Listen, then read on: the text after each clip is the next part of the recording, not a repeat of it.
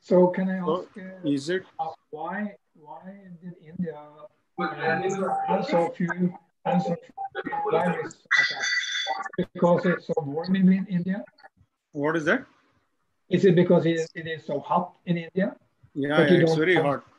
Yeah, the effect was very less because of the heat and the temperature here. The temperature in certain parts of India is as high as 45, 46 degree temperature. Yeah, Delhi at 45. 45 degrees. 45, so 46. That was a problem. So I think that helped us in controlling the disease rather than our own efforts. It is a nature which is guarding us. So I think we are ready to go live now in a minute time. And meanwhile, I'll just request the moderators. The moderators for today's session is Dr. Milind Pimprikar. Milind will be joining. Ranajit Panigrahi. Ranajit is there. Hi, Ranajit. Yeah, hello. Hello, Rashwan. Dr. Atik Vasdev. Hi, Atik. Atik Vasdev. Dr. Sanjay Trivedi, he'll be joining us, and Dr. Rajkumar Amravati. These are the moderators, and we have many panelists. As we proceed with the lectures, we are going to be joined by many of these panelists. I think out of that, Dr. Vivek is already here. Vivek? Yeah, Vivek he was Pandey here. Is here. He was here. Yeah. And Dr. Raghuvir Reddy is here. I think we are waiting for Dr. Abhay Narvekar, Dr. Manish Maheshwari, Dr. Nilesh Raman, Dr. Nishith Shah, and Dr. Jaya Prasad and Dr. Karthik Selvaraj. So once I think people will join, Rajkumar is already here. Yeah. So I think we are ready to go live. I'll hand over this podium to Dr. Ranajit Panigrahi and Dr. Atik Vasdev and Dr. Rajkumar Amravati to moderate the session. We have Dr. Lars Engebretsen is going to speak on multi-ligament injury in elite athlete, his experience. Then we have Dr. Mark Strauss, who is going to speak on PCL reconstruction. How do we do it? And then again, we have Dr. Lars speaking on the return to sports after major knee injury. And then in the end, we're going to have a few case-based discussion. I think 2 or 3 cases, if Lars has made those ready, we are going to discuss in detail. So we have 90 minutes, which is fixed for this symposium. We can extend up to another 30 minutes for 2 hours. So from 4 p.m. to 6 p.m. is a time. I'll hand over this to Dr. Ranjit and Dr. Atik Vasdev, Dr. Rajkumar Amravati. Please go ahead, Atik. Dr. Rajkumar Salpan, moderate Madi. Rajkumar, unmute yourself. Yes. Yeah. Dr. Lars, good evening. I'm audible? Yeah, audible. Okay. We welcome you on behalf of the Arthroscopy Academy for this session on elite athletes' outcome after ACL reconstructions and the PCL reconstructions. And we are looking forward to hear from the expert on this kind of pathology. We all know that the amateur athletes can do well or not do well, but how the elite athletes perform? Let's hear from the expert, Lars, and we welcome you, Lars. Thank you. You can share your screen and proceed with the talk. Yeah, thank you. Lars, I will just mute everyone. Yeah. I'll mute everyone so that you can speak very peacefully. Okay. Good. Yeah, you can go ahead, Lars. Thank you for the invitation to me and Mark. And we will give you a little bit of data from our own research and the clinical situation here in Europe and specifically in Norway. I know that you have lots of multi-ligament injuries in India. So I'm sure you actually could have taught me a lot in this. And what I will talk about is maybe not that useful for you. So you have to let me know when we get further on here. Now this is a typical knee that you see, and then you fix it. It looks like this. There's a lot of screws, a lot of holes, a lot of grafts, and a lot of issues. And here's a patient from our university who was doing a trampoline jump and had this knee dislocation, including nerve injury and a vascular injury as well. That's kind of a typical patient. Half of the patient comes from motor accidents, the other half from athletics, so from sports. And so did he. So this is Norway. And, Sweden is here. North Pole is up here. and Europe down here, and we live here in Oslo. This is our research center in the area, and this is where we're sitting right now. And the Norwegian Olympic Center is right up here. That's where all our elite athletes are. We work at university hospitals where we are professors. And then we also work with the athletes at the Olympic Center and do our research here at the research center. And so my background, as you probably know already, is that I've been a very active clinician researcher the whole life from about 1984. And I've been very active internationally in the sense that I've been working with ESGA, which is the European AOSSM, and editor of JBJS right now, and BJSM as well. So I do follow. I don't do much surgeries anymore. I just once in a while I'll be in the room, but I see patients both on Wednesdays and Mondays. So I'm very active clinically as well. Disclosures for this talk, we have research grants from Smith & Nephew and from Artrex, and also from Zimmer Biologics. We do some osteoarthritis research for them. And we have fellows, and the fellows are funded by Smith & Nephew here in Oslo. Now this is our sort of knee dislocation group, research group, I should say. You have Mark Strauss here, myself, and then this is Gilbert Mache. He is from Norway now, but he's coming originally from Botswana in Africa. This year he's in Canada at a osteotomy fellowship, but he's returning to Norway in a week or two. So the three of us are doing most of this research. This is the research group in Europe that we have together. And here you can recognize some of the people from Switzerland, US, and so forth. So we do a lot of international research because we have a very small country and we don't have enough patients to really do really good clinical research. Therefore, we do that in a joint venture with our European friends and some American as well. I mentioned I would bring a couple of cases up. This is the first case I had almost. This was 1998. Ski jumper. You probably never seen a ski jumper in your life, but this guy was 48 years old, a little bit older than usual, and he fell on 107 meters, and he felt the knee become loose and had a patellar tendon rupture as well as all the ligaments in the knee, and a nerve injury. And then this is from the US one. Here you can see the guy have a knee dislocation. I'll get back to him as we go along here. Just want to see you. This is a typical patient in the OR. It looks like this. And, although we find it very interesting, it is, after all, very unusual. If you compare it to all the orthopedic injuries altogether, it is less than 1%. So we, in our hospital, we see about 25 to 30 patients a year with a total knee dislocation such as this. So then you know a little bit more of it. Some of these patients will have vascular injury, as this one had as well, that you have to deal with. I'll get back into that a little bit later on. Now, this is the classification we use in Norway. I think the Schenk classification is probably the one you use as well. This Schenk number 2, 3, and 4 that we see the most of. And I'll get you some data on that here very soon. Because some of these have fractures to it. So when I talk about knee dislocations now, I will concentrate on the ligament and some cartilage and some meniscal issues. Now, we've seen about 400 cases since May 96. I used to live in the US. I came back to Norway in May 96 to be chairman of the orthopedic hospital at the University of Oslo. And since then, we have assembled these 400 cases, and those we have been following for many, many years. And in these patients group, about 6% will have arterial injuries, and about 1/4 will have some sort of peroneal nerve injury. Now, when I speak about this now, keep in mind that I work in a level 1 trauma center. So all the major trauma in our part of Norway comes to this center. Therefore, we have more cases than most hospitals in Europe when it comes to knee dislocations. Now, this is an injury pattern that you may be familiar with, because I know in India you have lots of motorbike accidents and things like that.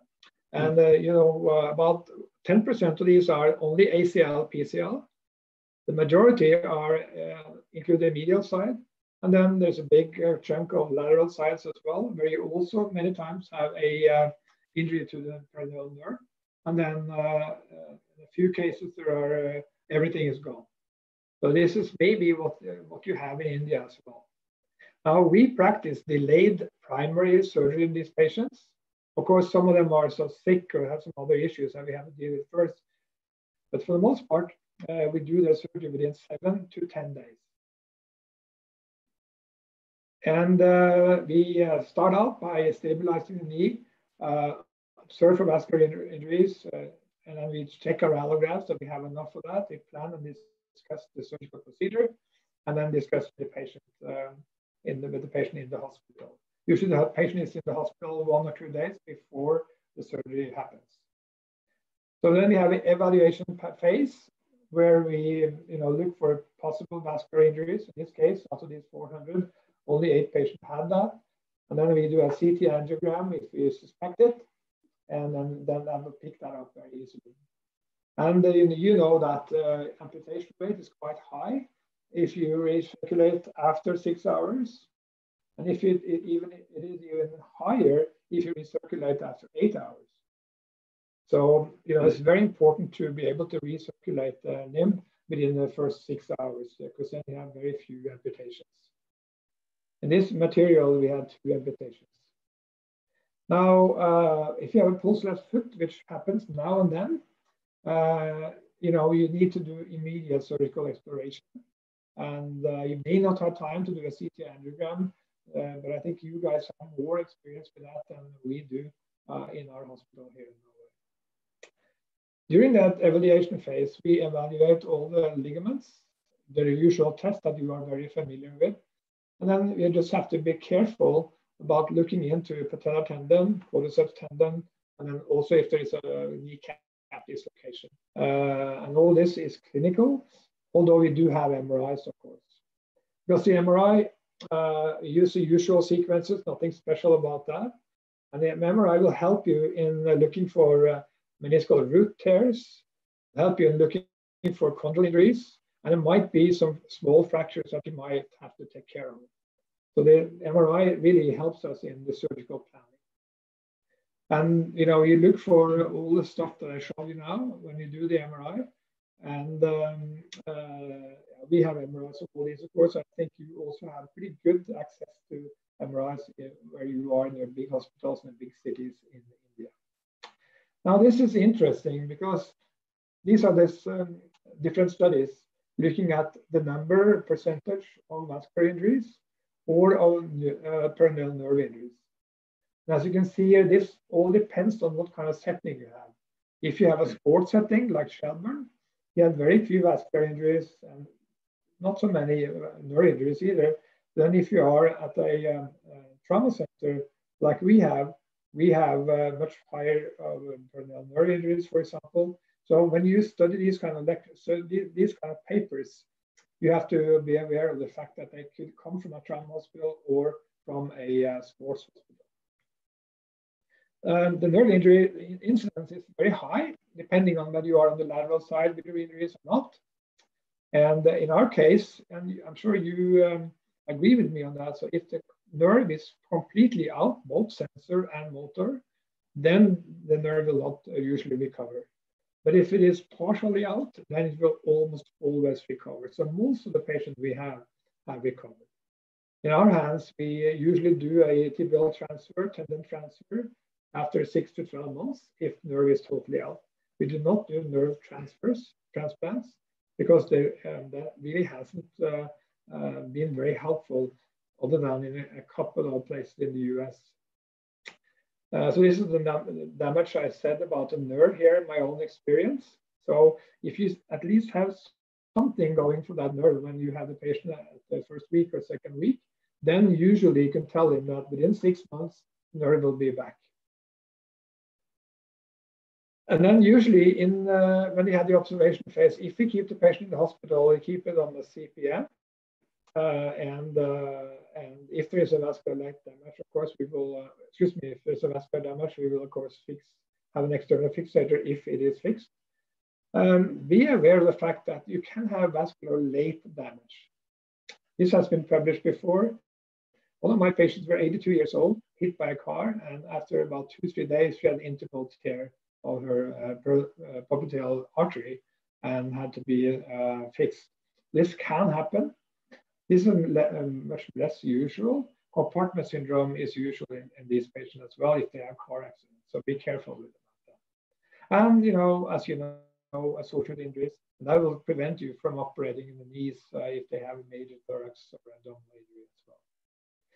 Okay, so that said that you have some time before you do the surgery while you're checking up on the popliteal artery. Then you can think about the grafts. And I know that it's going to be different from India and to Norway. We use a lot of allografts. And some of us prefer autografts, but we almost always use allografts for PCLs when it comes to knee dislocations. Most of the other stuff we use allografts for. And you have a selection of allografts in our freezer. So we use Achilles tendon for posterolateral. We use tib tendon or Achilles tendon for PCL. Mark will talk about that later. If you use allografts, it takes longer. You have to be more careful, keep them longer in the brace. And the results, overall results at the end of the year, first year and second year, may be the same as is for autografts when it comes to knee dislocations. A surgical phase, you test the patient in anesthesia as well. And you do an arthroscopy, and people are asking me, how can you do an arthroscopy in patients with major knee ligaments injuries, both lateral and medial? And actually, if you wait for 7 to 10 days, you can usually do an arthroscopy without much extravasation. The only time I've seen extravasation that was big was when I had a patellar tendon rupture at the same time, or like a huge medial side injury. So usually you can do arthroscopy. So you see ACL, single bundle, bone patellar tendon usually, PCL, double bundle. Mark will talk about that. This is all this stuff you have to do. It usually takes between 2 and 3 hours, and we are always 2 or 3 surgeons doing it. Here you can see the holes in the tunnels. Mark will talk about how you avoid tunnel convergence. So what's the needed anatomical knowledge? Well, you have to know the lateral side, and I would say that the papers that we've written on posterolateral is probably very good on surgical anatomy, so I would urge you to go through those. Same thing on the medial side. It's easier anatomy, but you need to know it if you're going to be a knee dislocation surgeon. Now, this is Gilbert in the Colorado mountains. He was working there for 2 years actually to look at the placement of the tunnels and to avoid tunnel convergence. And Mark will talk about that later on, so you know how to angle your saws and stuff when you are going to use your drills, when you're going to make those tunnels. Because it's a major issue about, I will drop those here. Okay, so then you prepare for surgery. And then you should discuss with your surgical team what you're going to do. And make sure you have all the instruments. And I like to go through with the nurses or the nurse what we're going to do, the plan. Okay, of course, sometimes you have to deviate from that a little bit, but this is the general order of it. And this is what I like to do.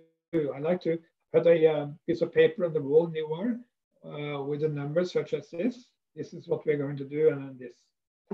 Then they know what we're doing, they know next step, and it's easier to have them following it, and they'd be more interested in it when you have something like this. And when we scope them, we fix the root tears almost as number one, because it's easily accessible. We don't don't fix it until at the end, but we put the sutures through the tunnels and fix the root tears very, very quickly, actually. Here you see our drawings from our root tear paper, what kind of root tear you can see sometimes in these patients. ACL is a usual thing. We use single bundle ACL.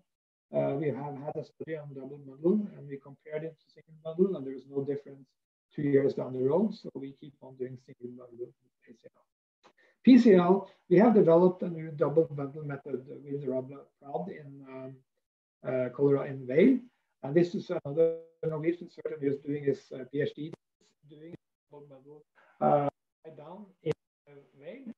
And what we found was that compared to our results with single bundle PCL, double bundle seems to have an advantage. And also in the lab, biomechanically, it's clearly much better with double bundle. Also, in the PLC posterolateral corner, as you can see here on the anatomy picture here, usually that is really messed up, and you have to be able to recreate the normal anatomy.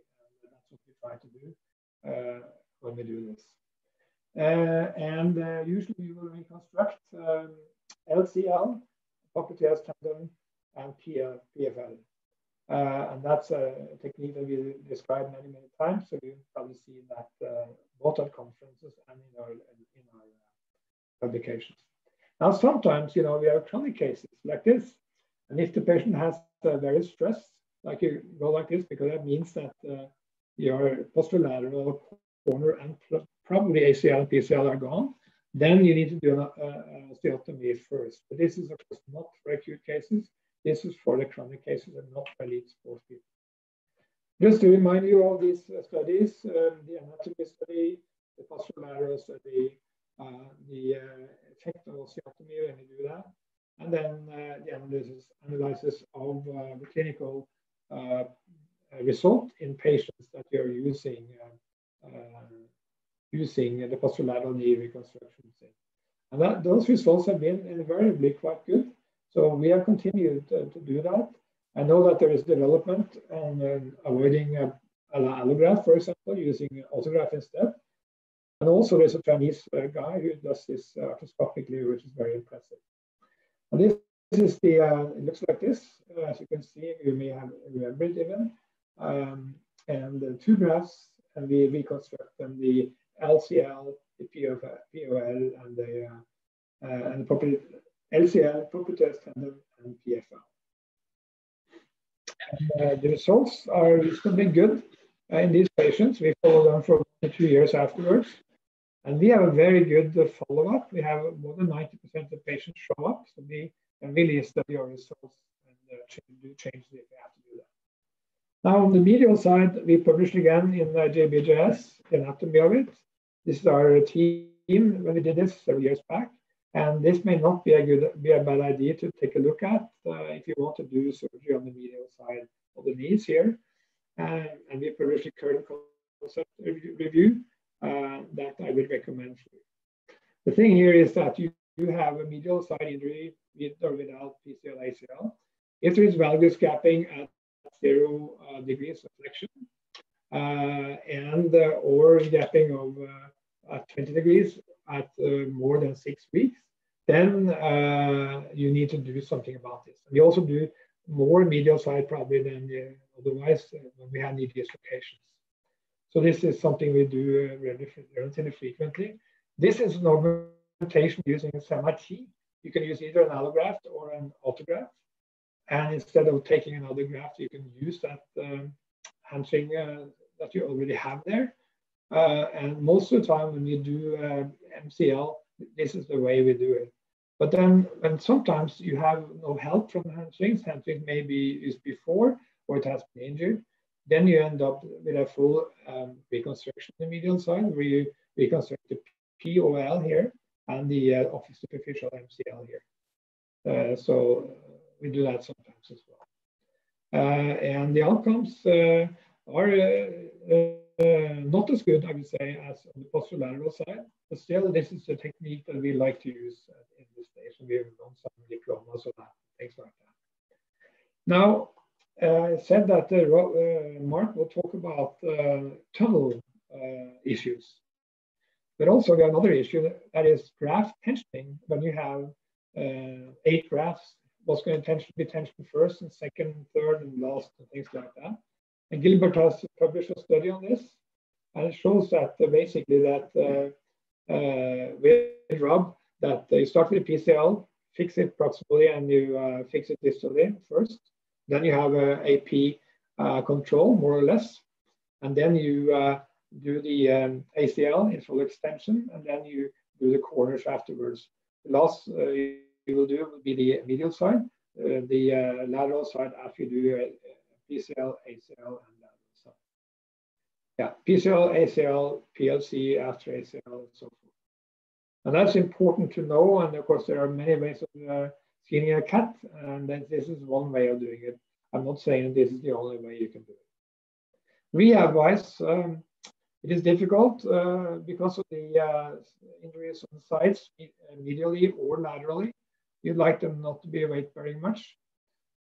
In the OR, when you're doing your surgery, you make sure you have a safe zone from 0 to 90 at least, and you stress full extension the first days after surgery. And then they work on their range of motion, their strength, and then the proprioception at the very end. And actually, at our place, we use a PCL brace for as much as 6 months, but usually 6 weeks plus 6 weeks, 12 weeks altogether. And I told you that we have good follow-ups on these. The one thing I want to show you about that is if you have any big injury like this, you get much more OA in the knee if you follow them for 10 years. If you are followed for more than 10 years, almost half of them had Helgren-Lawrence 1 or 2, meaning that they had initial starting mild OA already after 10 years, compared to, this is non-op ACL, single ACL, and if you follow 10 years, there's much more OA in these patients than in the single ACL or PCL. The clinical results are good, but the OA shows you that there's still a big problem and it can be improved.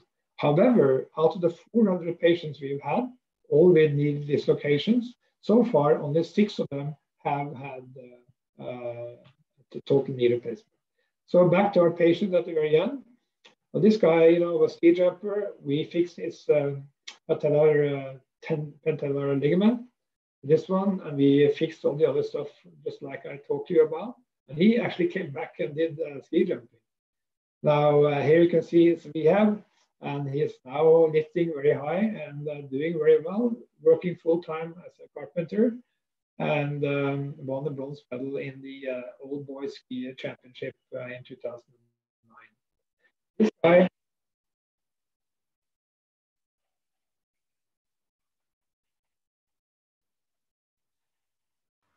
so you can see that he did very well. This is 1 year after he had his knee dislocation. So it is possible to come back. Now, finally, our trampoline patient here, he did have a artery injury. Nerve was patched and explored, and the external fixator was put on. We also had a tibial plateau fracture, which was fixed at the same time. Then later on, we did the knee dislocation stuff with the PCL, 2 bundles, ACL single bundle, and so forth. And he had a dynamic brace on for 16 weeks. So he's back doing skiing. He's a coach, no more skiing for himself. And he is back at full work now 2 years after this injury happened. So the needed knowledge in knee dislocations are, you have to be an accomplished ACL surgeon. You have to know about the lateral and medial side. You have to be a regular PCL surgeon, in my opinion. And you need to know anatomy on the medial side as well. So you have to have access, I would say, to a vascular surgeon if you don't do it yourself. And you have to have a very good rehab team if you're going to do this. Otherwise, the knees would be stiff very early. So the take-home message for this is to consider early surgery. We like to do it the first 2 weeks. We look especially for peroneal nerve and vascular injuries. The outcomes are good functionally, but patients still have osteoarthritis after 10 years. And there's no doubt there's more research needed in this field. So thank you. This is Rob and me and my dog in Norway. He was visiting up here. This is our knee dislocation course that we run once a year in Vale. And this is sponsored by Smith & Nephew. So those of you who have not been to that course, I would recommend that you talk to your Smith & Nephew rep, and then ask him to bring you there, because that's a very good hands-on course. Cadavers 2.5 days that week, and you get to operate on them. Thank you. Thank you. Thank you, Lars. But I am not sure if Roshan, the audio was clear or there was some issues? No, audio is clear. No. Audio is clear. At our end, probably there is some issue. I couldn't hear Lars very clearly. The paper is open for discussion. Vivek, Atik, Roshan, Samantha sir, if you have any questions to Lars, kindly pose it to him. Lars, I have a first question to you on the sequence of ligament tightening. You studied this paper was published by Dr. Challa from USA along with Dr. Rob Lapard. And sequence was PCL first, the ACL second, and the PLC was behind ACL. I didn't understand how does the mechanics of PLC will not influence the ACL tightening first. Yeah, so the question is, again, the tensioning, way of tensioning it. I told you that we start out with PCL at 0 and 60 to 90 degrees, 2 different bundles. Mark will talk about that. Then you have good control of your alignment. And the second one would then be in full extension. You tighten the ACL. And then you go to the posterolateral corner to fix that. Because if you fix posterolateral corner before the ACL, the tibia will rotate externally and it will change the alignment of the tibia and the femur. Therefore, you have to tension the central elements, meaning ACL and PCL, before you do, especially the posterolateral corner, and then we do the posteromedial corner at the very end. You just have to be careful when you do it so that you can get Lars, the same mechanism. Tibia is going to extra rotate when you tighten the PCL. So similarly, tibia will extra rotate when you tighten the ACL because you already externalize the tibia. Tibia is already extra rotated. It's very true, but in contrast to the external fixator, or not external fixator, but the peripheral stabilizers, you get a much less rotation. And of course you have to be aware of that. So you have to pretty much have 4 hands working at the same time. You need one to fixate the knee. So what we typically do is the first one, we take the anterolateral bundle on the PCL and tension that in 90 degrees of flexion. What you can do there is you can prep the other leg, so you have that comparison leg to find the right sagittal placement of the tibia, which is very difficult. So what I normally do there is I put my 2 hands on the tibia and make sure I have that right step off that I want on the tibia in contrast to the femur. And I control the rotation as much as you can. Of course, there's always the soft tissue issue. And then we put it in full extension and we tighten the second bundle of the PCL. And it's more the second bundle that gives you the external rotation actually. And then you do the ACL. Yes. Yeah. We have a yes. Swanendo, you have a question? Yes, Swanendo? yes. As Professor Lars and Rob Lapard has told us that when you go with the multi-legs, we have to go with first with the extension to lock the knee. Then from the extension, you go back to 90 degree for the AL bundle of your PCL first. Then you go with the your second bundle of the PCL. Then in full extension, you go with the ACL. Lars, please explain whether you use the fluoro in that case also, or you go from the extension to 90 degree. How you go ahead with your ACL and PCL? Because that is always the tricky question. I used the fluoro. In the first 2 years I did PCLs, I always used the fluoro to make sure my insertion point on the tibial side was correct. But these days I do it without the fluoro. and I think I'm able to get the alignment okay. What do you think, Mark? I agree. I mean, the fluoro on the PCL side is one thing, but the fluoro on the repositioning side of the knee dislocation is another thing. We don't traditionally use a fluoro in the OR to make sure that we're aligned on the knee in a sagittal plane, but it's definitely a helpful tool, especially in the obese patients, which we do have in Norway, not in the same amount in the US. But if you have a very obese patient, it definitely is a helping tool to have fluoro available when you do your tightening of your grafts and tensioning. Do you use fluoro in your hospital in India? Yes, Yeah, because we for use the it. multi-leagues, we use the fluoro, and always you have taught us that the first you go to full extension, fix both the PCL and ACL, then you lock the knee and extension, then you gradually at 90, then 30, and then full extension, you fix the ACL. Am I correct according to your thinking process, whatever you have told us? It's true. It's that's the proper way of doing it. I think what we have probably done over the years is we have made some minor adjustments out of practical perspectives. It makes it a little bit easier. So we are surgeons coming from different hospitals that's sort of united here in Oslo. So we have also different angles of doing things, and I think we landed on a way of doing it here that I tension the anterolateral bundle first on the PCL. Yes. In a flexed knee. At 90.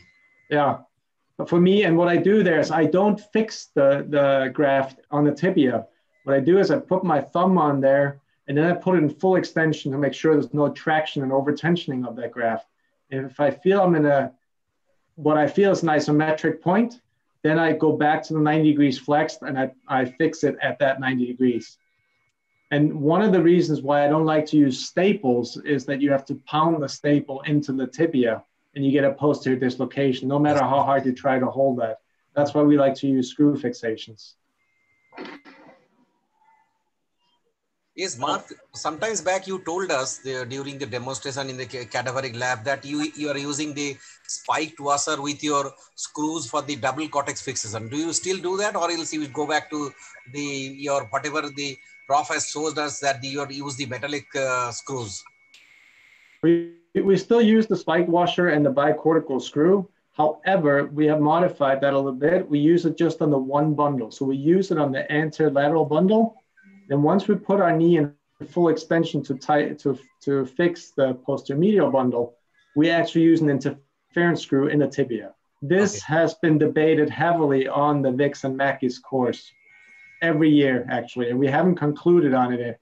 It's a split opinion on that. There's no scientific evidence. My argument for it is that you cannot have two independent grafts healing independently in the same tunnel.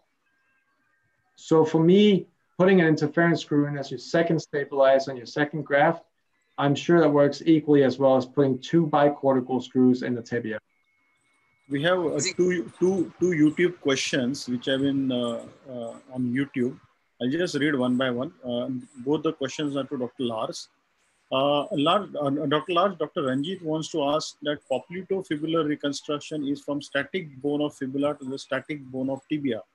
Isn't a popliteofibular ligament is a mobile structure as it is attached to the popliteus tendon? So how does that reconstruction work? That is the first question. Lars? Yeah, the reconstruction is that you are reconstructing the popliteus tendon from the insertion site on the femur until the insertion site on the fibula. And then you are adding in the PFL that goes from the fibula to tibia. Of course, we are aware of the fact that PFL is a dynamic because it's part of a muscle, and it's not totally anatomical way of reconstructing it, but it does help in stabilizing the posterolateral instability. So both the popliteus tendon now, when we reconstruct it, is a very solid structure. Same goes for the PFL, which becomes a very solid structure. And together, they're able to have a very solid and tight posterolateral posterolateral reconstruction. That's the reason why I'm a little bit skeptical on using hamstrings for that, because I know people that do not have allografts like to use hamstrings instead. It may be good, but I would like to see that they're able to have a stability that will last for more than a year when you use hamstring instead of what we use in allograft. Do you have any comments to that, Mark? No, I mean, there are still some issues in the posterolateral corner. We're talking about static and dynamic stabilizers. And one is the PFL, but the other is also the popliteal tendon, which is also a dynamic stabilizer, but we're making it a static stabilizer in the anatomical reconstruction. So it's a bigger picture that's difficult to solve perfectly. But I think looking at the studies from Laprade in this group, it's definitely the best solution we have at the moment. Yeah, there is another question on YouTube. Is related to any reason why fixing the lateral side before the medial side, because the chances of failure of lateral side is higher than the medial. Any reason why we choose the lateral side first before the medial? Dr. Lars? No, not really. I mean, from the biomechanical studies in our lab, we showed that if we did medial before, the posterolateral, it tended to be off as far as alignment was concerned and rotation, because the posterolateral corner is very decisive for how the tibia moves on the femur. And that's why we want to do PCL, ACL, and then posterolateral. And then we have a stable construct. It's much easier to place your grafts or your repairs on the medial side. So that was our experience from all the lab cadavers studies we did over almost a 10-year period. Yeah. Bhushan, question. Yes, Raghu. Yes. Lars, you prefer only the interference screw fixation in all your reconstruction? Yes, I would say so. There are different ways, different screw types, but we use interference screws on, I would say, almost everything. Once in a while, there might be of course, for meniscal roots and stuff like that, there's something else. But for the ligaments in tunnels, I have preferred to use metal screws, actually, because metal you can see on the X-rays, and I don't like bio screws because there are some issues about synovites and stuff like that. So I'm old-fashioned. I use the cheapest, and that's metal screws. Yeah, we do, because there is some issue of synovitis reaction with the bio screws. And yes, do you augment the grafts with fiber tape or anything? I'm old, so when I started out almost in the 80s, I did something called LAD, ligament augmentation device, which was made by 3M. And actually my PhD thesis on that one, it did not work more than a few months. And it created some synovitis around the knee, just like other artificial ligaments. So I'm very skeptical. I do not use any augmentation or plastic in the knee at this stage. Yes, Vivek is waiting. Roshan, Vivek is waiting. Vivek, yes. Hi, Lars. Thank you for enlightening us on this multi-leg injury. I just want to know if you have to, do the stage. What is your take on stage versus single, time reconstruction? Are both fine, or the stage is also fine? Yeah, so your question, if you have to space between the stage and the second one, what should be the timing? Yeah, so your question is whether we stage it at all, or if we do, how do we do it? The answer to that is that we prefer not to stage it. Okay. We like to do everything at once, usually within 7 to 10 days. Okay. Sometimes, we cannot operate because of other issues. Mm-hmm. And then we tend to have a brace on the patient, and then we try to do the surgery at about 3-4 months when the knee has quieted down. But okay. All the 400 patients that we've had that we follow, I would say the vast majority of those have been operated on within 2 weeks. All 3 or 4 ligaments together. Yeah, I can't remember we've had a case that's been staged. Either we do everything initially, super acute phase within the 2 weeks, or we postpone it till 3 to 6 months after the injury. Okay, can I ask in the same series? So let's say there is some compulsion to stage. So what is more biomechanically better? Let's say I'm giving an example of ACL, PCL, and posterolateral corner, and maybe second one is ACL, PCL, and posteromedial corner. So is it always better to do the corner and PCL together and then do ACL later, or do the corner now and do the ACL, PCL next sitting? I mean, biomechanically, what do you think? Should we restore the PCL at the same time? I think that, we are not using the PCL itself to fix things. We're reconstructing it.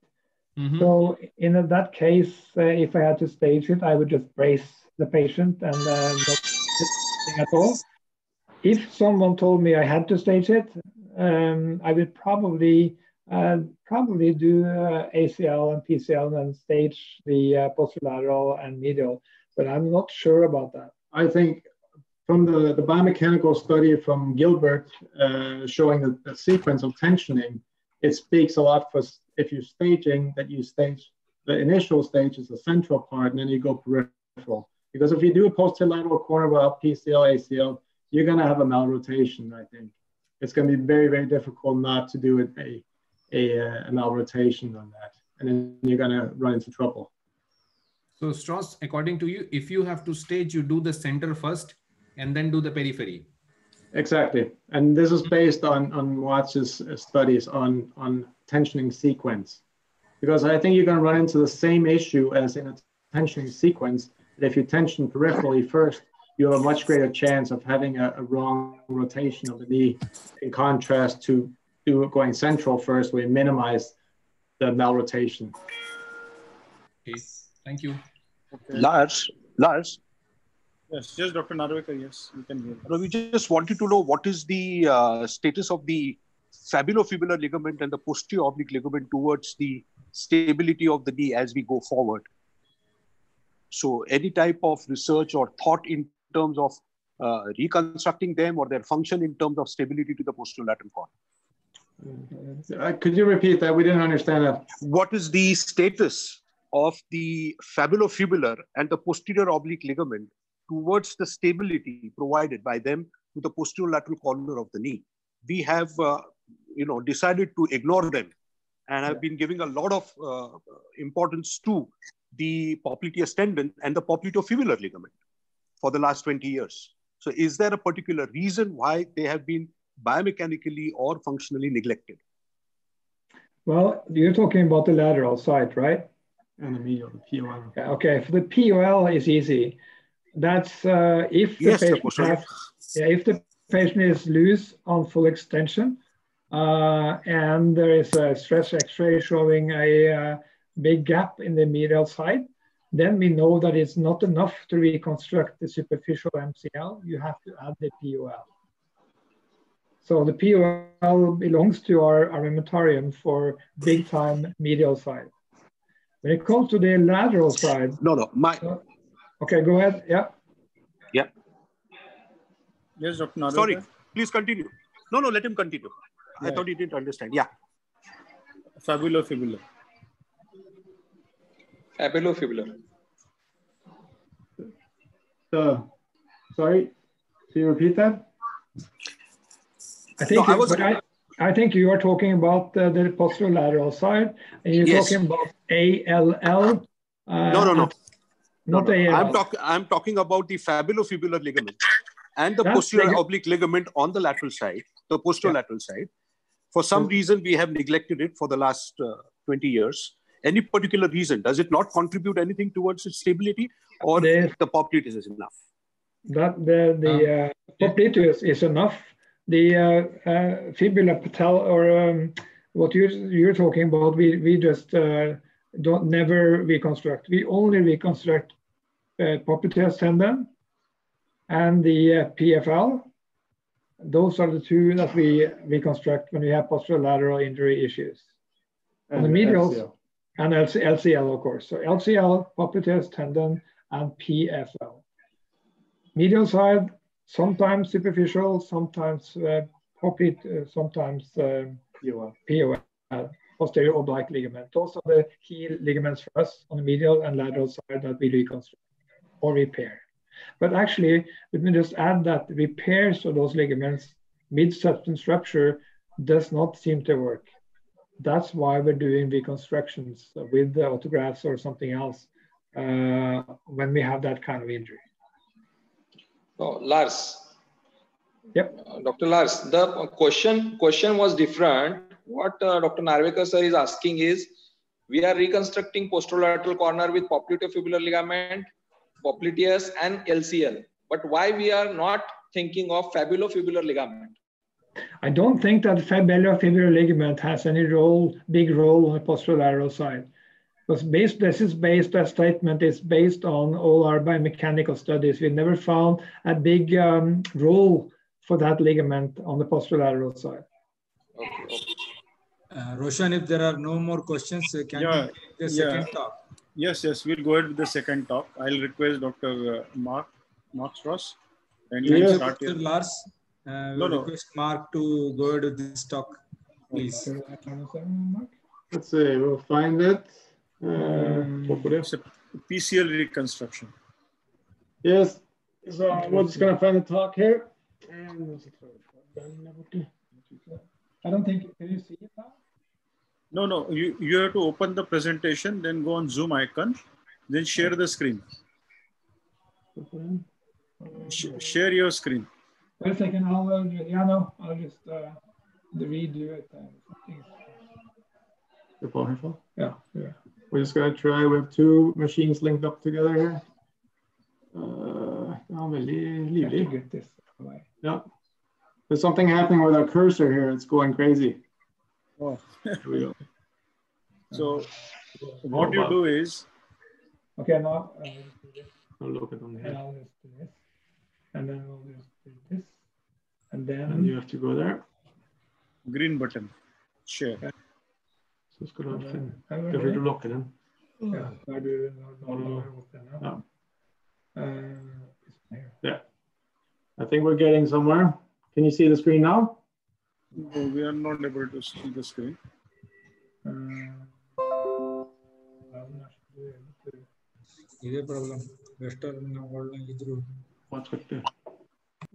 Is your internet is weak? We're working on it. Then. Yeah. Yeah, it should be. But it's not så länge den där inte ligger uppe. Där har den liksom. Ja. Där kommer den. Där blir det möjligt att få. And you can't see it. Share screen, yeah. You can't see it? No, we can't see it. We can't see your screen now. You cannot. No, we can't see your presentation. Okay. Before we go. Dr. Sandeep, can you help them? Sandeep, can you hear me? Dr. Sandeep Biraris?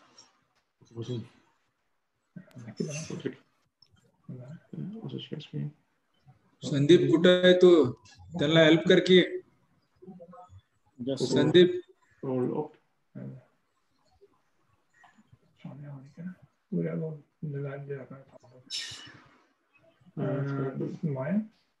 Får bara tryck på PowerPoint. Där kommer den där upp. That's mine. So that's mine. Yeah, I think. Yes. Yeah, but that's not that's not the right talk. Wait a second. Yeah, so you have to search the right talk. Here. PCL. Are you okay? No. Still need to share screen. No, we can't see your talk.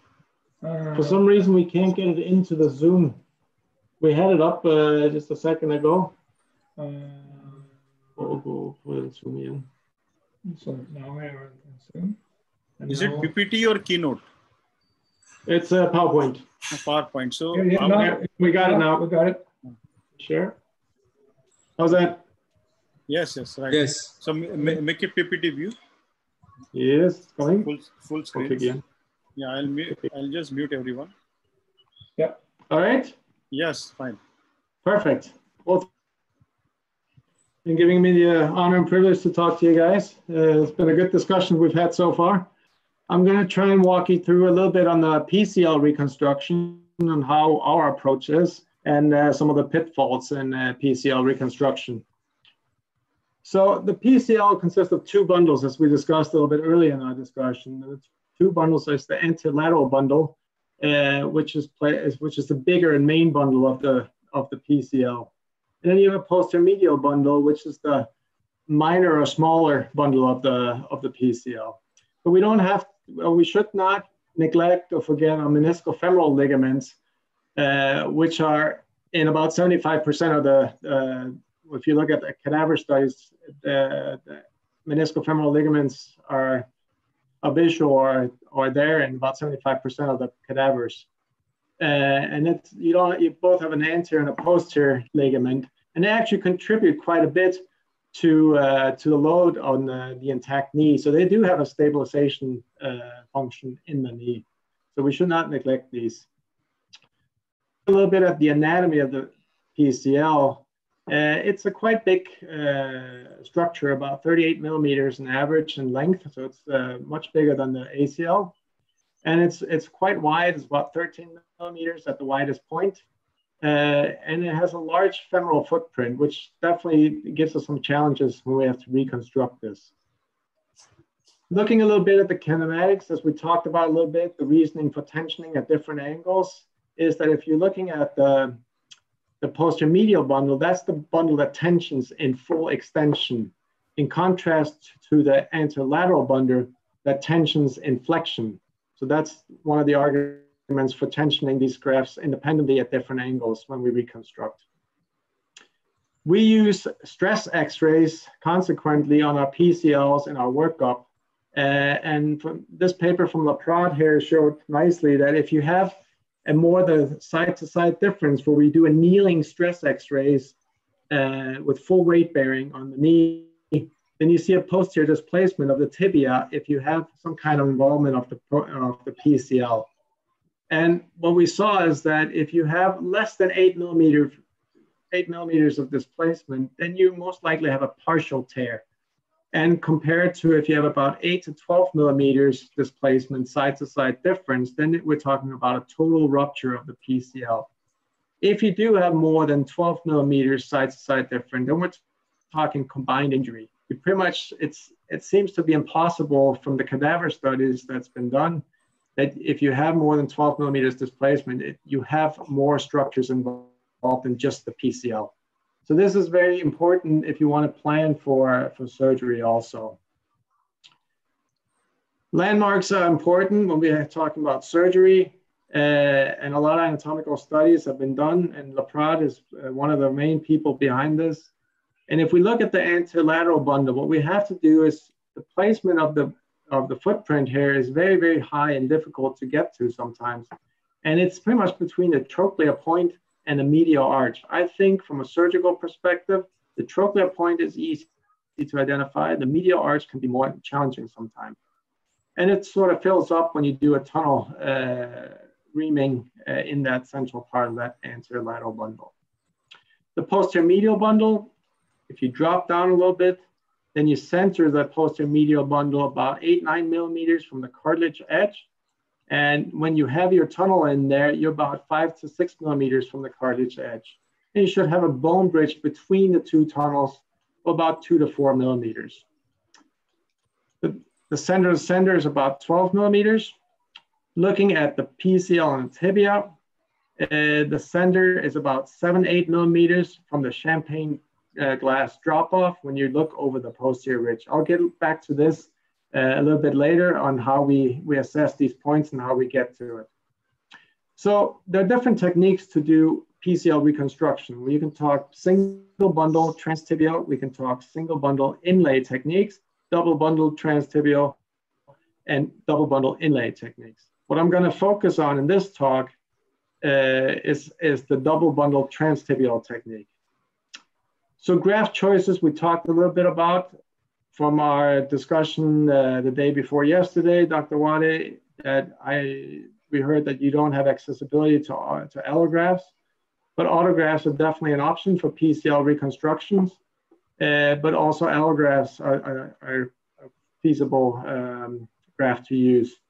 So looking at the different types of grafts, I think these are probably the three majorly used grafts for autografts for PCL reconstructions. On the allograft side, I mean, Achilles, tibialis, anterior and posterior, and the quad tendon are nice grafts to work with. I think the quad tendon is of increasing interest and very interesting also for PCL reconstruction, because you can get a massive, good, solid graft, and you can actually get a double bundle type of graft with the quad tendon. The Achilles tendon is brought on a regular basis for our PCL reconstruction. It's a big, solid graft with a lot of tissue volume into the knee. For equipment, for when you do PCL reconstruction, the PCL guide is a must, I think. I think it's very difficult and dangerous to do PCL reconstruction without a PCL guide. You have to make up your mind whether you want to use auto or allografts. There are studies showing that non-radiated, non-chemically treated allografts are equally as strong and as good as autografts. The C-arm is definitely recommendable, especially in your beginning phase of doing PCL reconstruction.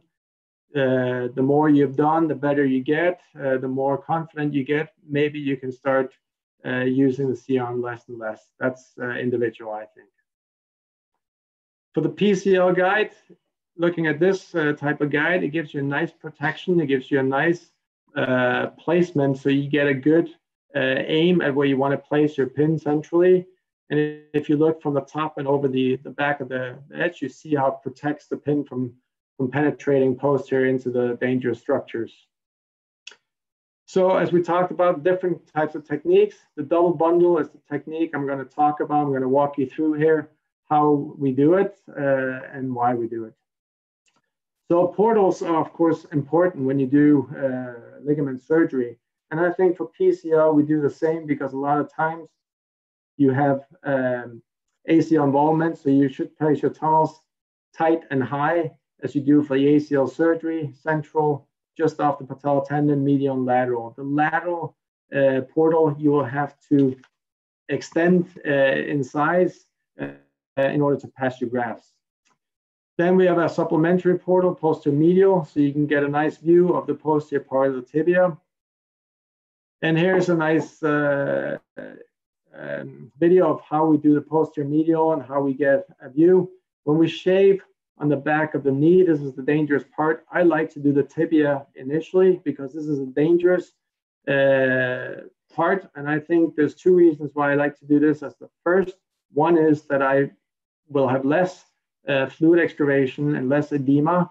Plus, as I said, it's the most dangerous and most tedious part. So I like to get that done with before the knee swells too much up, and I can sort of relax a little bit after I've done my tibia. What I do is I put my shaver in through that posterior medial portal. I shave the remnant of the tibial insertion of the PCL. I keep the shaver blade towards myself at all times, so I don't turn around and expose the shaver blade to the posterior structures of the popliteal artery and nerve. Then you will, of course, have a little bit of bleeding back there. So I use an RF probe to subside the bleeding and to continue to have a good overview. The question is to use a tourniquet or not. I prefer not to use the tourniquet. And the reason for this is that in general, I don't use a tourniquet, but also if I were to be unlucky and have a vascular injury, I would notice it right away. So when you clean off the tibial insertion site and you have this beautiful view over the edge, I mean, a lot of times you can manage with a 30-degree scope, but the 70-degree scope here will definitely be of help to get a good overview. But I think if you reposition the knee from the posterior slacking and you reposition in an anatomical position, then you can really get a nice view with a 30-degree scope. And what you want to do is you want to identify anatomical structures. So you start by locating the bundle ridge, then you drop down to the white fibers that attach into the tibia, and that's where you have your champagne glass drop-off area. If you perforate those fibers, the popliteal muscle will expose. And if you perforate there, you can get fluid extravasation into your lower leg. Compartment syndrome has been documented. Personally, we have not had that experience, even though we perforated the fibers there. As we talked about, using intraoperative X-ray to place your pin centrally, you want to go 6-7 millimeters in a proximal direction from the champagne glass drop-off. You can use your C-arm and get a good view. Make sure you don't have a posterior blowout of the tibia. We do one tunnel technique, 10 to 11 millimeters, depending on the size of the patient and the size of the graft. I think that one comment I would like to make is I personally use a 70-degree scope back there because I feel I get much more control. But obviously, you can do it with a 30-degree as well. What you have to be careful here are the shiny white fibers, which are the root insertion area of the posterior medial meniscal root. They're in close approximation. There's not a lot of space once you put a 10, 11, or a 12 millimeter tunnel back there. So you don't want to go too high. You got to take out that medial root. Here's a nice anatomical overview of the looking from the back of the knee, and you see how close a relation the shiny white fibers are to the PCL insertion on that tibia. So you really have to place this in the right place, otherwise you go from one disaster to another. If you go too high, you can detach the root. If you go too low, you're going to have posterior blowout. So again, use the PCL guide and the fluoroscopy. Here's with the PCL, another type of PCL guide. You see a nice placement in there. The fluoroscopy assessing, you see how you have a good amount of space between the posterior wall and the pin is not too high. Watch the pin, or when you ream, that you don't have a posterior continuation of that pin or the reamer, because the vascular or the vessel's nerve are just 3 to 5 millimeters off there. So you're not far off from a disaster. When we ream the PCL tunnel, what we do is after we place our pin, we use a curette or a shaver blade, and we use that as a posterior protector to avoid the migration of that pin. And then we ream with a 10 or 11 millimeter reamer, depending on the size of the patient and the graft. Landmarks on the femur, which is for me the second stage. It seems like a natural way of approaching if you go femur first and then tibia, and I know a lot of my colleagues do that. I prefer, as I said, the tibia first and then go femur. The landmarks on the femur we talked a little bit about. We do an 11 millimeter tunnel here. You go as high as you want, or you go as high as you can up to the trochlear point. And then you have the posterior medial bundle, about 7 to 8 millimeters, depending on the size of the graft. And this is an anatomical picture showing where these bundles will be placed. So this is how it looks when we approach it.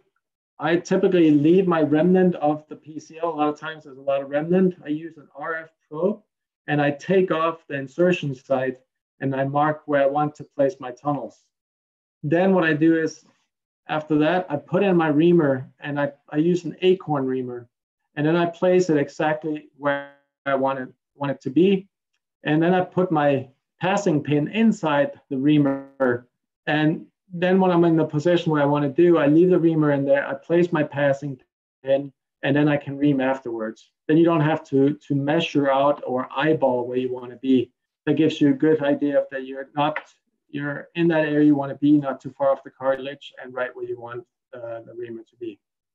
I do the same thing for the posterior medial bundle. What I do is I elevate my hand a little bit. I have that 2 to 4 millimeter bone bridge between the tunnels, and then I place my passing pin again. I put my reamer on top, and then I ream. When you do it this way, by elevating on your posterior medial bundle, you get divergence of the two tunnels, and I've never had a blowout between the two tunnels. Then you pass your sutures, and then you pass. Then you're ready to pass your grafts here. So this is how it looks. And then when we pass our grafts, what I do is I actually pull both of the grafts into the tunnels before I start putting interference screws in here. I prefer having both grafts in a tunnel in case that I should have that blowout or collapse of that intermediate wall. We fix it with interference screws in the femur. And then the interesting part comes. That's when you have to pass your grafts, your two grafts, down through your tibial tunnel.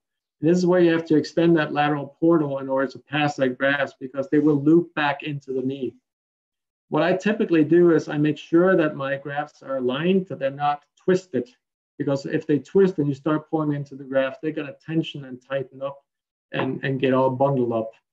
So I sort of engage my anterolateral and posteromedial bundle into the tibia tunnel, and then I toggle the grafts through the tibia tunnel.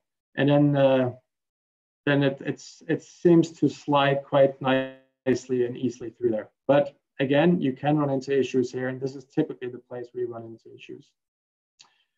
I always do an intraoperative verification with the scope in, and this is for two reasons. I want to make sure I'm on the correct side of the ACL, that we haven't passed around the wrong side of the ACL.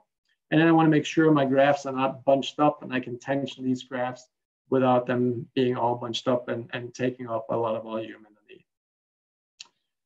Then, as we talked about how to fix on a tibia, we tension the grafts, we do cyclic movements. And then we tension the anterolateral bundle first on a neutral rotated knee, 90 degrees of flexion. We use a bicortical screw with a washer. And then we put the knee in full extension. And this is where the original technique is made with a bicortical screw. But this is where we started to put a interference screw into the tibia instead of the second bicortical screw. You test for stability. The reason why we didn't use washers is that you have less pain, and the pounding of the screw of the staple, that you get a posterior displacement, which you don't want to do. So this is the end result, how it looks after we do a complete PCL reconstruction. This is pretty much the PCL, but what I want to talk a little bit about right now is tunnel convergence. Or do you want questions now?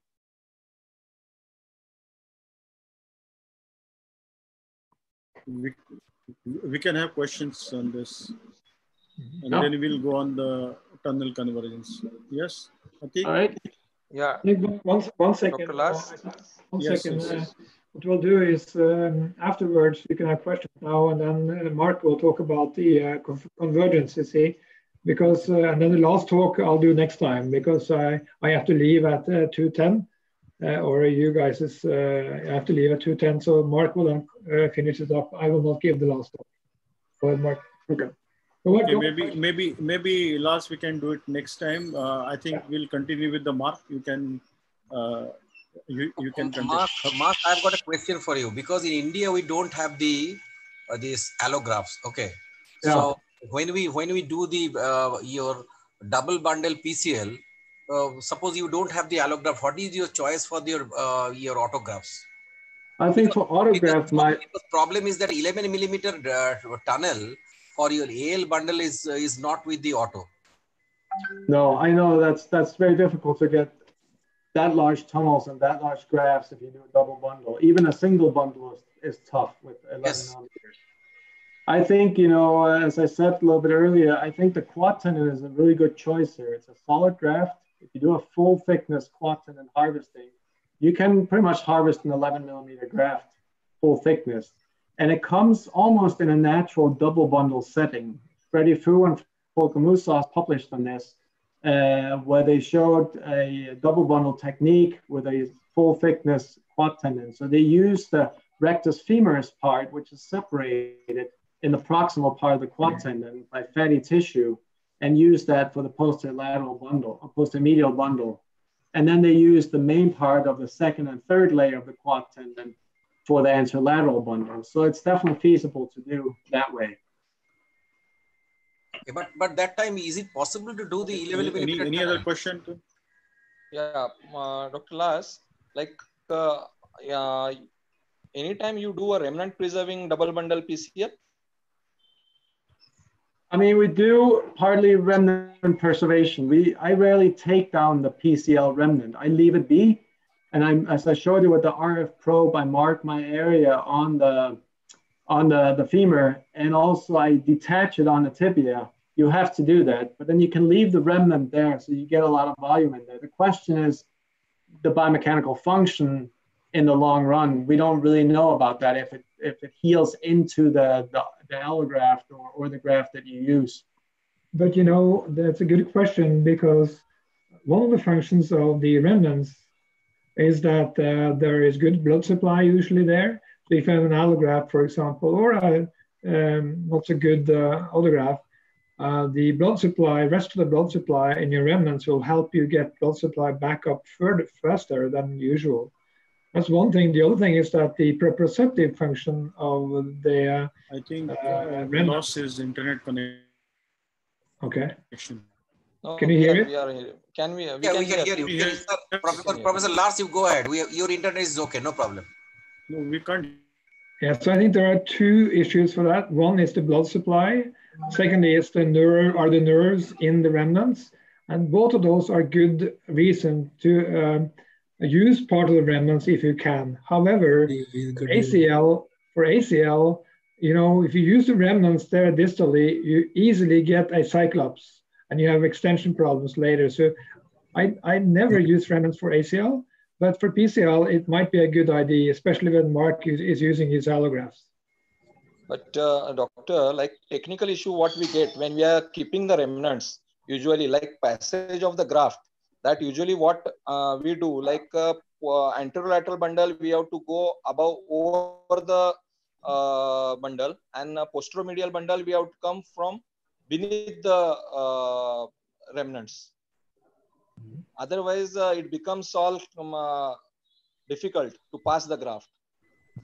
Yeah, that's of course a problem, that it, you know, you have to, especially in the beginning, you have to be very careful of getting your tunnels free of all soft tissue. And if you use a lot of remnants, it's going to make it more difficult. But some people believe in using it, and there has been no studies showing that it is much worse or much better. So I cannot give you a better answer than that. But it definitely is a technical issue. If you both have an ACL that's intact, and you want to preserve your meniscofemoral ligaments on top, and then you want to preserve the remnant of the PCL, then you're starting to challenge yourself quite a bit. Roshan, I have a question. Yeah, please go ahead. This question is both to Professor and Mark. There is always a challenge to say when ACL and PCL are injured, how to tighten your ligaments. Which one to do first, whether we need to give posterior drawer and then fix the PCL first and then ACL, because there are papers saying that when you do that, you don't know how much of anterior drawer you are giving and then fixing the PCL. And some papers say that you need to fix ACL first and then do PCL. So do you have any instrumented guide or any guide to say that this is the amount of tension we give in anterior drawer while fixing the PCL? Or is just an eyeballing to say that, you know, this is the anterior drawer that I give to fix the PCL? The answer is we don't have a guide. There is a guide available from Stryker that some people are using. In my hands, the guide is in my head. So I use, you know, I tighten the PCL in 90 and 30 degrees of extent of flexion, or 90 and 0 of flexion. And I then go to the ACL full extension and then tighten that with about 5 pounds tensioning. So I don't have a more sophisticated way of doing that, unfortunately. So if you can figure out a way to make a good guide, that would be very good. I've got a question to you. When you do the ACL along with the PLC, suppose you are doing 3 tunnels on your lateral femoral condyle. So what is your trick? Please tell that, because every time we are doing the 3 tunnels for your Laprade and also the tunnel for the your central tendon, then always we are in a dilemma how to need this 40 degree and all this. But how you do it? What is your trick for us? Yeah, I think that Mark will show you very clearly how he does prevent the convergence of the tunnel. So you should show those slides probably, Mark. Yeah. If we have no more questions on the PCL, I'll show you a little bit about tunnel convergence. Yeah. Tunnel convergence for the 3 tunnels on the lateral corner, lateral side, lateral femoral corner. Yeah. Yeah. I'll show you that here in a second.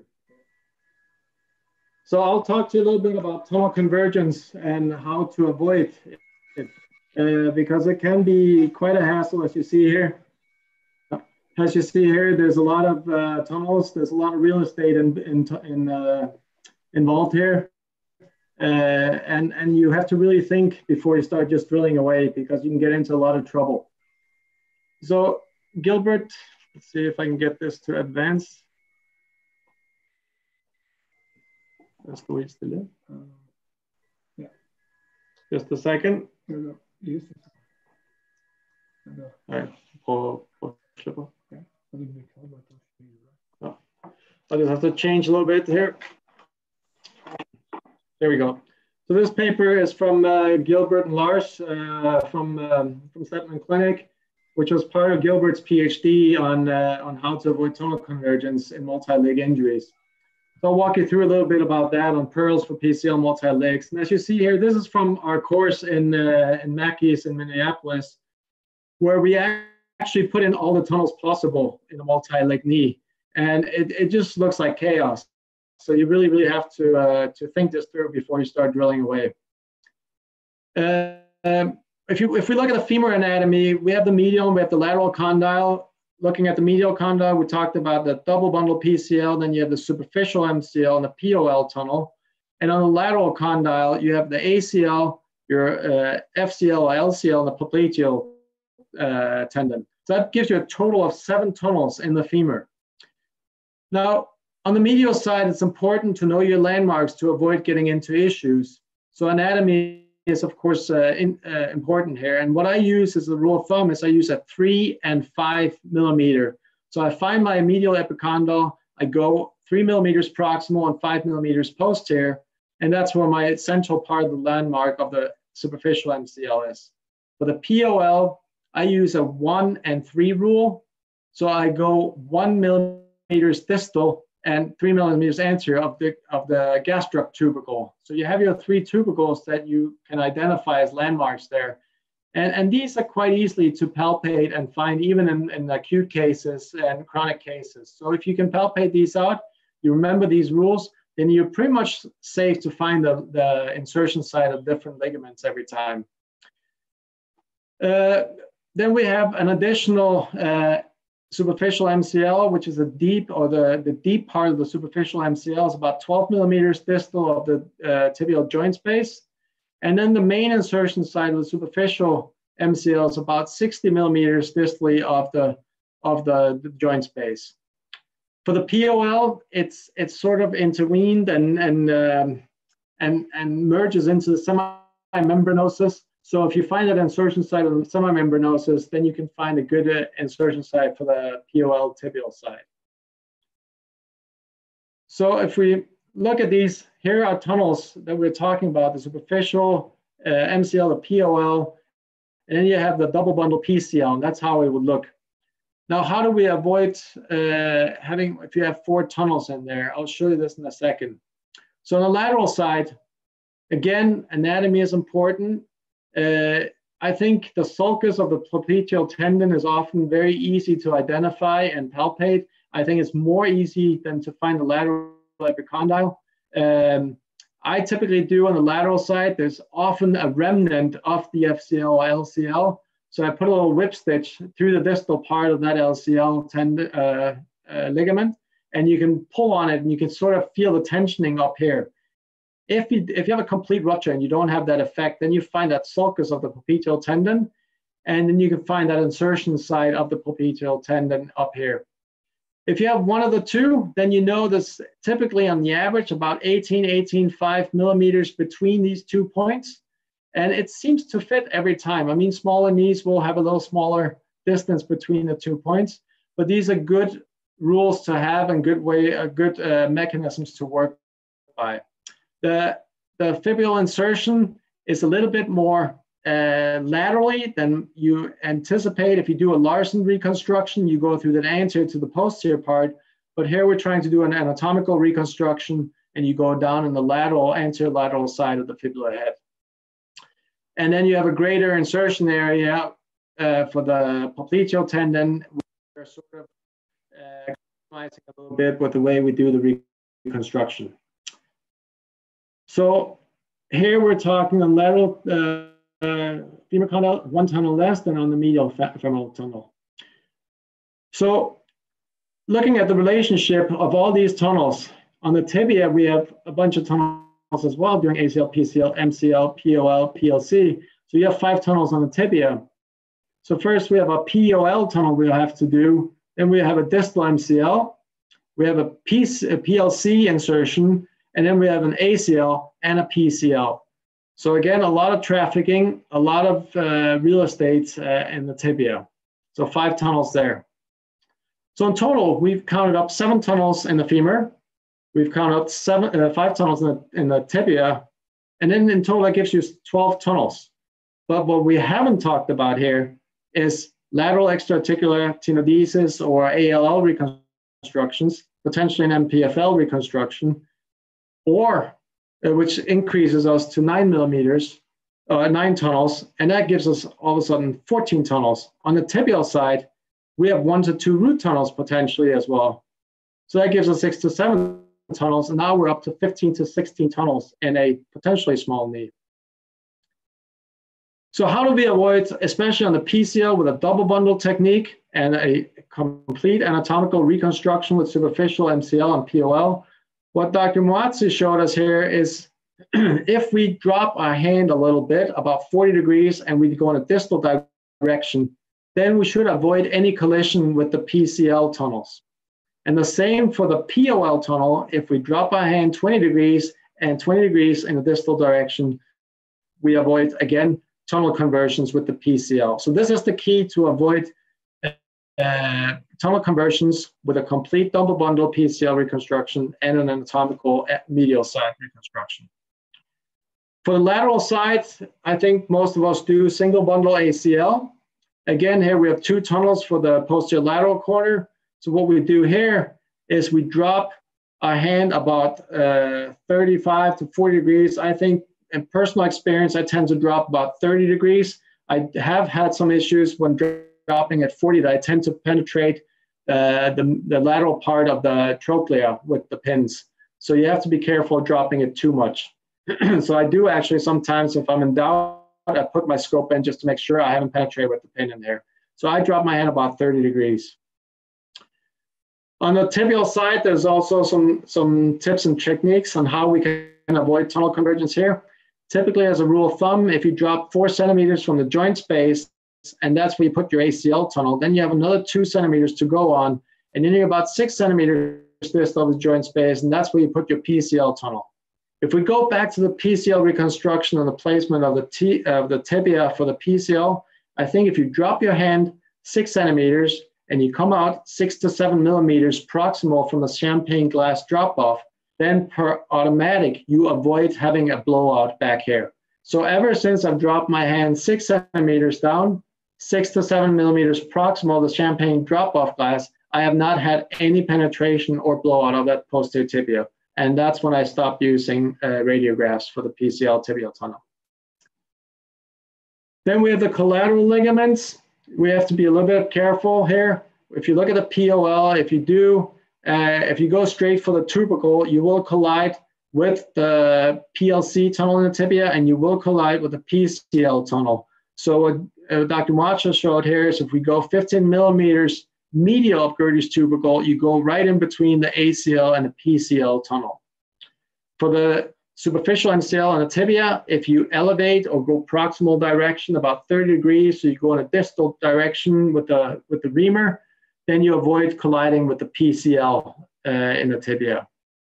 But be aware of the small knees. It depends on the size of the knees, especially when we're talking 9 millimeters for the PLC, 10, 11, maybe 12 millimeters for the PCL.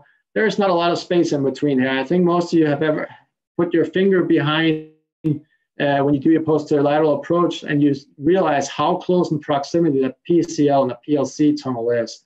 And you can actually have a blowout between those two tunnels. So be careful. You might have to downsize your tunnels a little bit on the smaller knees. And that was my tips and tricks on the tunnel convergence, or how to avoid it.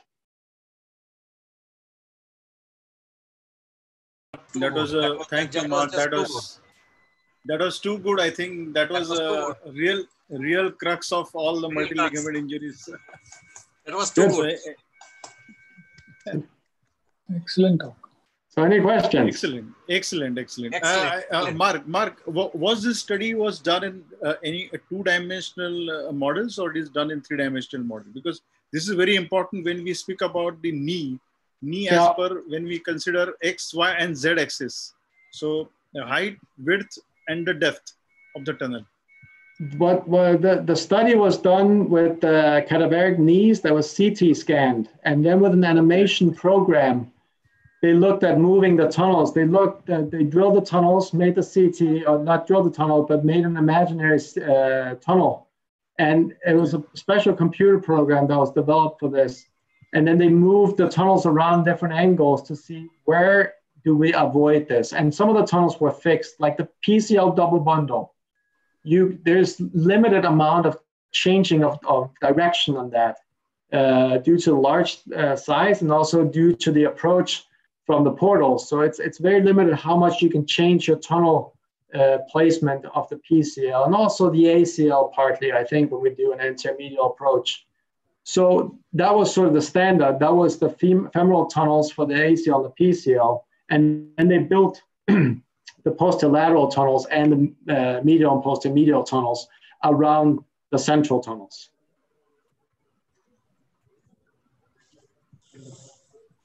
Hello.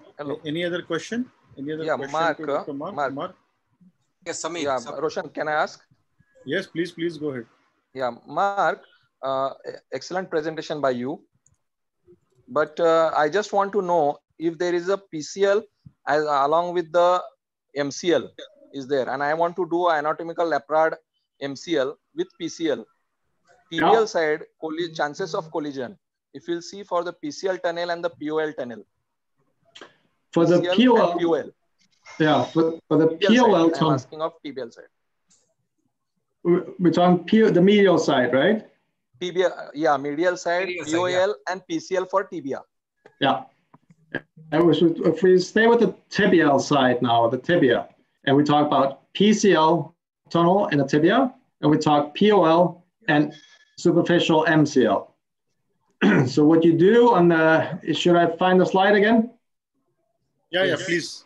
Oh, that is more explanatory.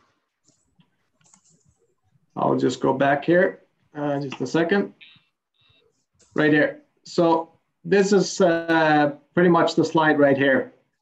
So normally what we've been doing is aiming for the Gerdy's tubercle for the POL.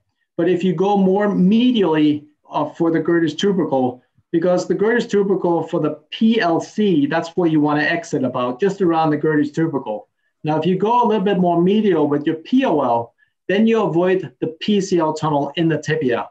And at the same time, you also avoid the PLC tunnel in the tibia.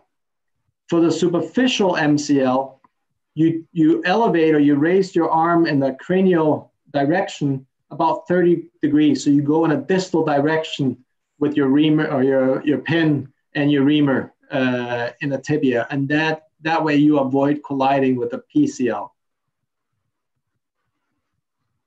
So if you remember these charts that I've shown you here, if you remember those 40 degrees, 20 degrees, 30 degrees, and 15 millimeters and 30 degrees, then you should, I would say after we've implemented this, I will not say I never had, but it's very, very rarely that I have a tunnel condition now. Yeah, thank you. No problem. Yes, Mark, that was too good. But I think Dr. Mark. Yes. Yes. Ranjit. Yeah. Dr. Mark, when you plan for tunnels in the tibia, medial femoral condyle, when you plan for PCL double bundle and superficial MCL and POL tunnels. Then apart from directions, when you're doing 4 tunnels in a smaller knee, Yeah. do you decrease your tunnel diameter Absolutely. of all the tunnels? Abs- Or only direction well, will solve the purpose? I think some of the graphs will limit how much you can decrease your tunnel size. So it depends a little bit on that. But I mean, most of the times it walks hand in hand. If you have a smaller knee, smaller patient, you have a smaller graft. So I pretty much don't ream my tunnels until I've harvested my grafts to make sure that I don't make too big tunnels. And you want to make it easy for yourself and avoid getting into issues.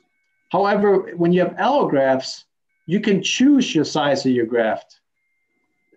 But you shouldn't be systematically saying that the PLC, we do 9 and 9 millimeters in the femur, we do 9 millimeters in the tibia, and we do 6 or 7 millimeters in the fibula head.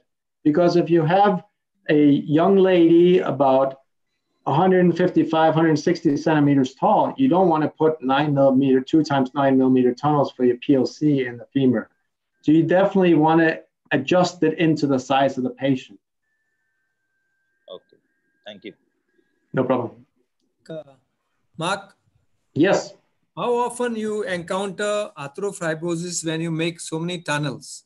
And second question is, do you do anything for the second fracture that you have showed on the X-ray? There was a small second fracture, avulsion of the lateral tibial margin. Second. The second. To answer the second question first, in tradition, we have not done anything with the Sagong fracture. I think there are a couple papers out there showing that it doesn't make a big difference whether you do something with the Sagong or not. You can debate the biomechanics of the Sagong, and with the hot topic of the anterolateral aspect of the knee, it definitely is a question that needs to be raised again. And I think it would be interesting to look at it from a more modern perspective with the knowledge we have today.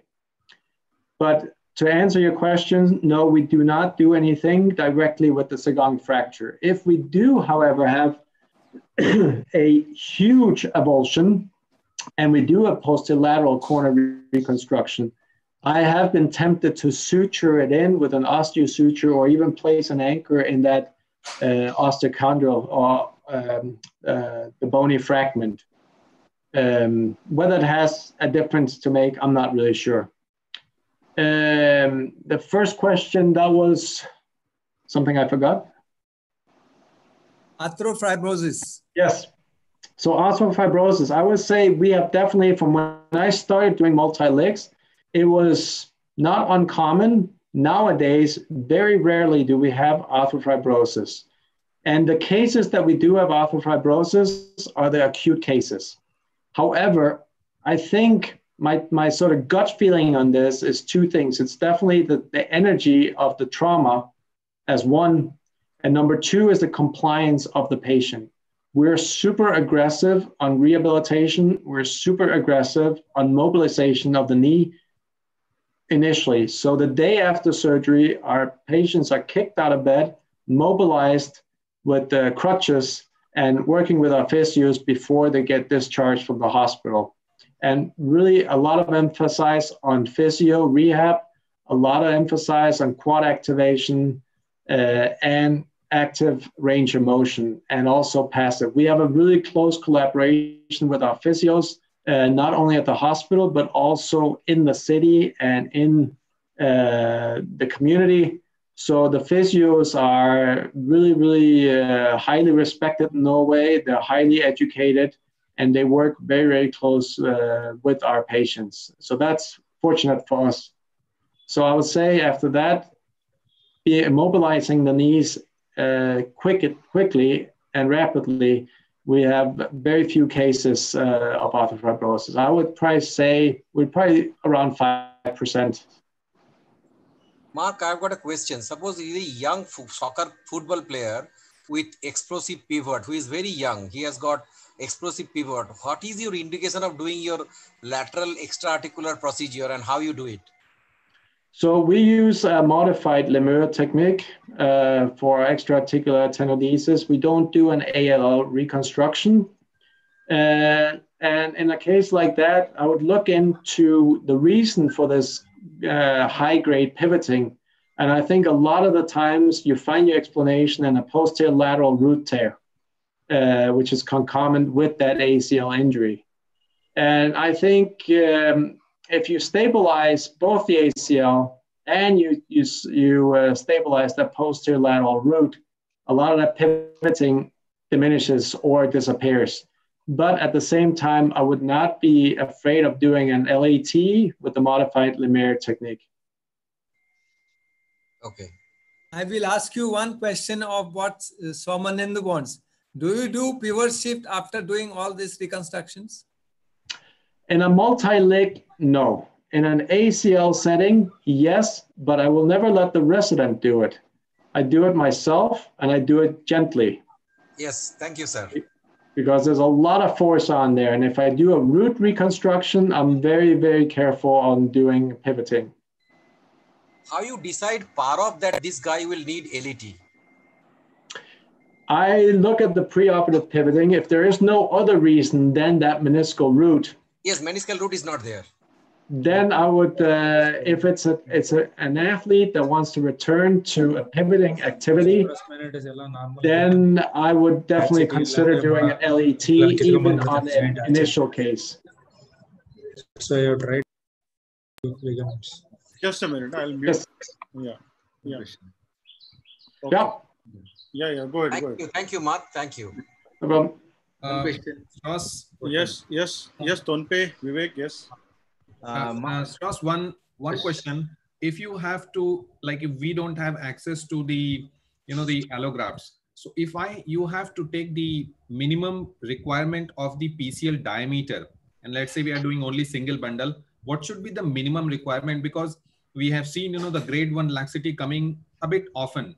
I would not say that it is 0. The grade 1 laxity is quite common. So what should be the minimum thickness of the graft which can provide a good support? I think it's a good question. I don't think anybody really has the answer for that. And again, it's individual on the size of the patient, maybe even the concomitant injuries of the knee, and also the activity demand of the patient. If you have a 60-year-old multi-leg injury, low energy, I wouldn't worry so much on the diameter as in contrast to a 20-year-old. So I think these are complex cases, and I don't think always there is a right and wrong answer. I think what we want to do is assess a best option, and of course try to go as large as possible with what you have. Would be my advice on that. So that's why I like the quad tendon for these cases, because you can really get a massive amount of graft in there, and it's solid. It's really nice. So no, even if whatever you say, let's say he's a young and active. So what's your take? 9, 10, 11? I mean, if I can go, if I can go 11 and there's enough room in that intercondylar notch for both an ACL with a maybe 9 or 10 and then 11 PCL, I'll definitely go for that. Okay. But I will also have to be careful of stuffing, that we don't get an overpacked. Stuffed knee. Okay. I think Avnish had a question. Yes. Tonpe is here. Tonpe, you have to unmute. You have to unmute yourself. Yeah, Mark, there is one question. If we don't have access for the allograft, but suppose for the managing with an autograft, what will be the choice for the PCL and ACL and in multi-ligament injury? So at our place, our primary choice for the PCL. Are you asking what we're using for primary choice of graft? Yes, primary choice of the graft. So for multi-lig staging or setting, we use for the PCL, we consequently use an Achilles allograft. We have recently been purchasing these through Allosource in the US, but just within this last 3/4 of a year, we have started our own harvesting team. So now we harvest good solid Norwegian grafts, and these grafts are non-radiated, non-chemically treated. So we use consequently an Achilles allograft for the PCL. For the ACL, I think looking at my colleagues, our number one choice is a BTB. I'm a huge quad tendon guy, so I would definitely not mind going for a quad tendon. So I use 95, 98% of my cases, quad tendon or BTB on ACL. Okay. And very rarely do I use a hamstring for ACL. Those are special cases. Okay. And then for the posterolateral corner, we use consequently an Achilles allograft that we split in two. We have also used semi-T and gracilis autografts, where we use the semi-T double for the POL for the popliteus and the gracilis double for the LCL. Now that's where you run a little bit into issues if you have a medial side injury at the same time, because studies show that if you harvest the medial or the hamstrings, you do weaken your medial side 40%. So yes. What we do on the medial side is typically we do an augmentation repair of fixing. We harvest the semi-T, and then we leave it attached to the pes anserinus, and we do an insertion of an anchor or a tunnel technique, 6 centimeters distal of the joint space, and we pull it in the right direction up again to the insertion site on the femur. So we augment, we leave the remnant of the MCL there, and sometimes we reattach if it's a capsular injury. Then we do sometimes go on the contralateral side to harvest the hamstrings from there if needed, or a BTB. Okay. Mark, what he's asking is, before you got the allografts, what you used to do? What you used to do? Because we don't have allografts here. What was? Yeah. So my preferred choice there, if I did not have an access to allografts and I had to do a multi-leg, if we say the whole thing here, I would go for a quad tendon PCL from the same knee. Yes. I would go contralateral BTB for the ACL. I would do the semi-T ipsilateral for the medial side, posterolateral contralateral knee for the hamstrings. Okay. Will not use any peroneal graft, peroneus longus? We don't have experience with it, but I know I spoke with Dr. Getgood about this, and he likes using it, and he's using it more and more. So maybe that's one of the areas I have to explore a little bit better and become more knowledgeable. But I definitely, from what I hear from colleagues, it's a great graft to work with. Yes, yes. Okay. We have good experience of taking peroneus longus graft for multi-ligament injury, especially, or maybe especially for the PCL reconstruction, because it's very thick. Peroneus longus is a very, very thick graft, and you can easily also length is very good. Yeah. So good length and good diameter, you can make it 11 to 12. 10, 11. Easily. You can make 10, 11. Yeah. I'll come visit you guys, and you can teach me on the peroneal tendon. Don't worry, we want to come to Norway rather than you coming to Mumbai. Norway is more fascinating than India. Any other question before we break? Because it's almost 6 o'clock. Okay. No other question, I think, from nobody is wasting. Yes. Yes, Rajkumar. Rajkumar is waiting. Yeah, Dr. Rajkumar. Mark. Yes, just one second. Just one second here. I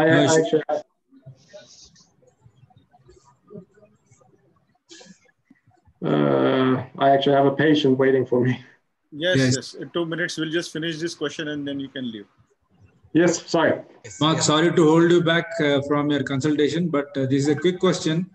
Yeah. I know you've done a lot of work on using quads. Yes. Quads is one of my go-to graft for PCL reconstruction. Yes. How happy are you to go to sleep after doing a quads PCL reconstruction? I'm quite happy because I think it's, like I said, it's a good solid graft. And I think you can debate a little bit on the double tunnel technique on the quad tendon. I think, I prefer to go single bundle if I use a quad. I know I spoke with Folko about this, and he likes the double bundle technique. From my perspective on it, and from my anatomy work with the quad tendon, what I found, which raises a little bit of a concern, is that the rectus, I did not find any direct fiber insertions to the patella. So what I found is a direct or a merging of fibers into the second layer of the VMO and the VL. And that would be my concern, that it might be a more of a dynamic type of stabilizer. And would I rather put that stability and stress moment and those extra forces into a one tunnel technique and maybe get a greater strength overall by using a one tunnel technique? That could be my argument for it. Just Mark, one small question. When you take your this quad tendon, do you use that specialized this 10 millimeter knife, double knife for that, or how you take that? No, I used that from the storage equipment. I used it for a while. I don't like it, to be honest. There's a huge learning curve. You can get into a lot of trouble. You can get triangular grafts, and you can get chisel shaped grafts by cutting out too early. Also, I did a biomechanical study showing that the partial thickness of the quad tendon versus a full thickness is about half the strength of the full thickness. So I've converted back to open surgery, classical harvesting, open technique, and then harvest the full thickness. I leave the synovial intact, and then I harvest as much as the full thickness as I can. Okay, thank you. Mark, one last question. Mark, correct? Sir, Nicholas, sir, a question. How many questions? He used to go for consult. I'll do two more questions. No, we're done. Sorry, sir, one last question. Yes, last. This is Roshan last. Yes. Okay. Yes. See the menisco tibial ligaments or meniscofemoral ligaments, sorry. Yeah. They also contribute 28% of your stability to the PCL. We never do anything to that, even when we see that they are torn. I think that is the final thing that we need to do in PCL to have a better sleep in the night. That is what I would like to ask you. I definitely think the meniscofemoral ligaments is a massive stabilizer. I've seen it in the lab, especially when we take down the PCL. You have some stability left. You still feel a lax knee, but as soon as you take down that meniscofemoral ligament, that's when it really changes character, I think.